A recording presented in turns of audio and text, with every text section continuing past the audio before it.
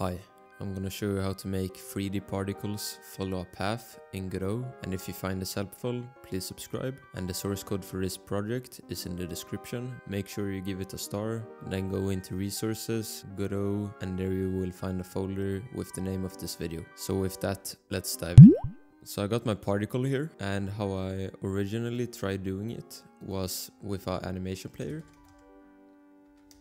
and trying to animate the particle, let's say from here to here, the position. And that's not a very smart way of doing it, and it's hard to have the same amount everywhere. So the correct way to do this is with adding a path, and you want a path 3D. Add that to your scene, and then you want to add a path follow 3D. As a child to the path follow 3D, you want to drag in what you want to follow the path. And in our case, it's the particle. Drag in the particle to the path follow 3D as a child.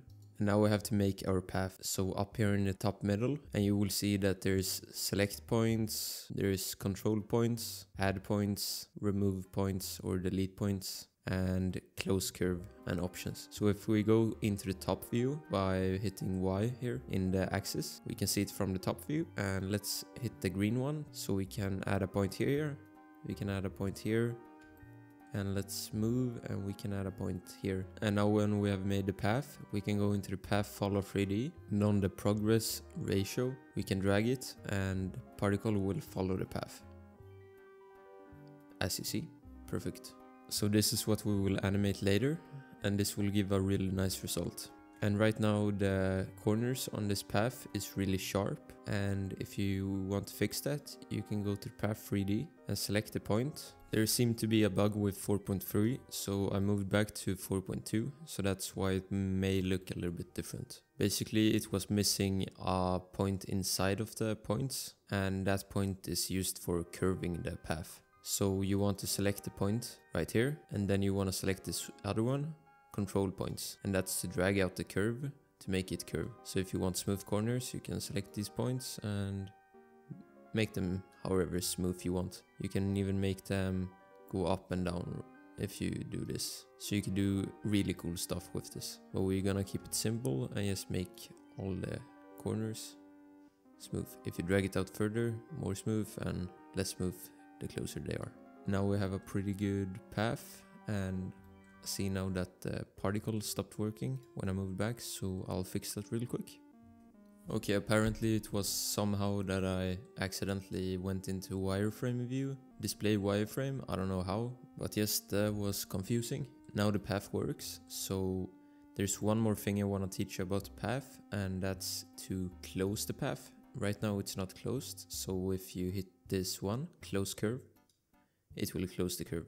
And now it's just one, and that's what we want, because then it can go in a loop all around. So let's animate this and go into the animation player and make a new animation and new. Then we want it, let's say 5 seconds for it to travel around the curve. Select the path follow and make a key on frame 0 and progress 0, and hit this key one and create. Then we go to the 5 second mark and make a 1 and make a key for that. Now if we play this curve, it will look like this.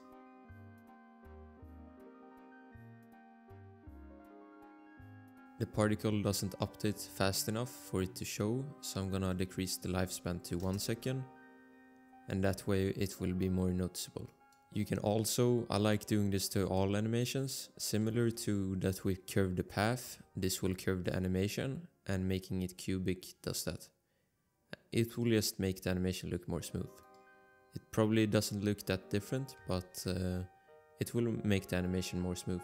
That's basically how you can make a 3D particle follow a path 3D in Godot, and how to animate it. Thank you for watching, and I'll see you in the next one.